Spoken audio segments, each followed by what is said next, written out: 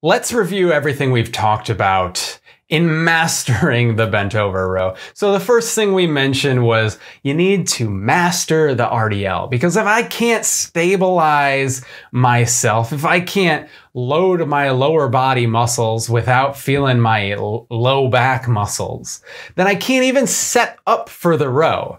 You need to be able to do at least the eccentric and the isometric hold at the bottom of a hip hinge, or of a bent over deadlift, or of a stiff-legged deadlift, or of a Romanian deadlift, as I normally call them. And I need to be able to secure myself with the glute and with the hamstring. I need to feel that in my butt holding me up if I'm going to get anything out of this row. Otherwise, all I'm gonna do is I'm gonna feel it in my back. I'm not gonna be able to do it forever. And my ceiling of potential is gonna be lower and lower and lower.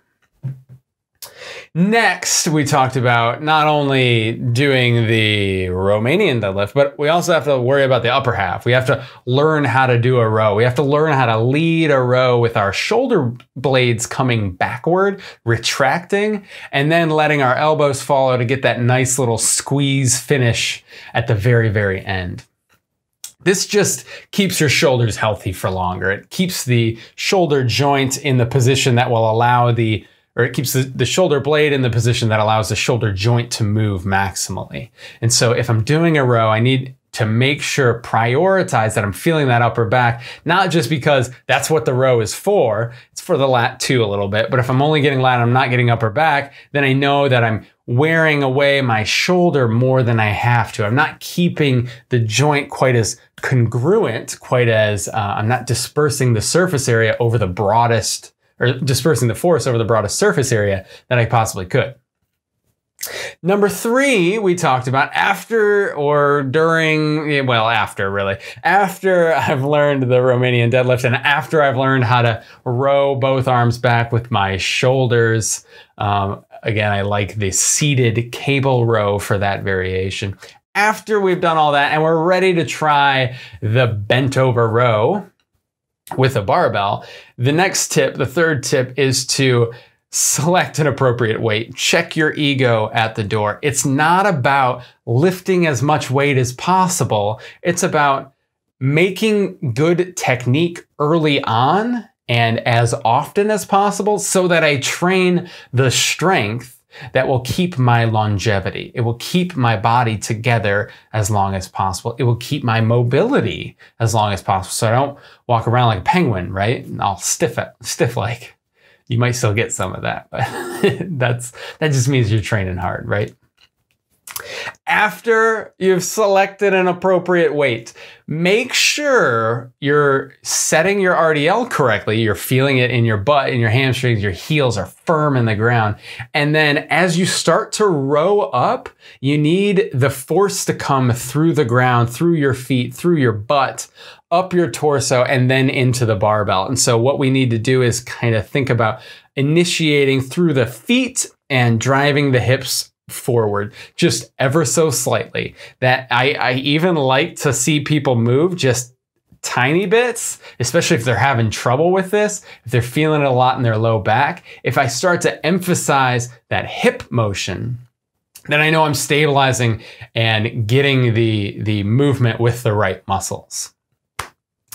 After that, after we've learned the hip drive to kind of take the next step, we need to know that when we row up, our weight is shifting. Our center of mass is now comprised of our body and the barbell. And as the barbell raises, so does our center of mass. And it starts to move kind of forward and backward a little bit even because of how it's shifting. And hopefully it's not moving side to side that much. But in doing that, we need to be able to compensate with our own little body weight shift. That's the only way to keep your balance while you're doing the row. After that, big mistake that people make that I see all the time because I'm looking in the mirror is this crunch to stabilize. You don't want to let everything crunch down. You don't want to let your mid-back bend to stabilize you so much.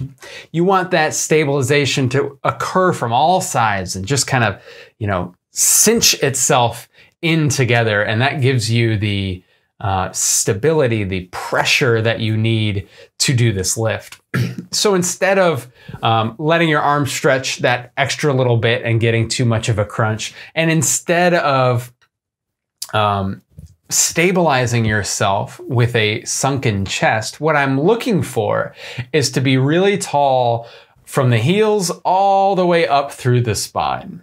And that leads us into our last point, which is that the spine is also the head and neck. I need to keep thinking about that tallness, right? I don't want to tilt my head back too far, and I don't want to straighten it out, flatten it out, tuck my chin too far. Those are muscles that are necessary for stabilizing your body. But if I'm going to keep the mobility that I need, if I'm going to activate the upper back muscles that I need during the bent over row, I'm going to need to keep a little bit of fluidity in my body as it's stabilized. And so if I just think about keeping my spine nice and long and tall, like you got a string at the top of your head and someone above you is pulling it up, that's all I want to keep, to make sure that I can keep the spinal position that will allow me to do the best row possible. And I think that if you take all of that advice, you master your RDL, your row, you don't pick too much weight, you drive with your hips, you shift your weight a little bit,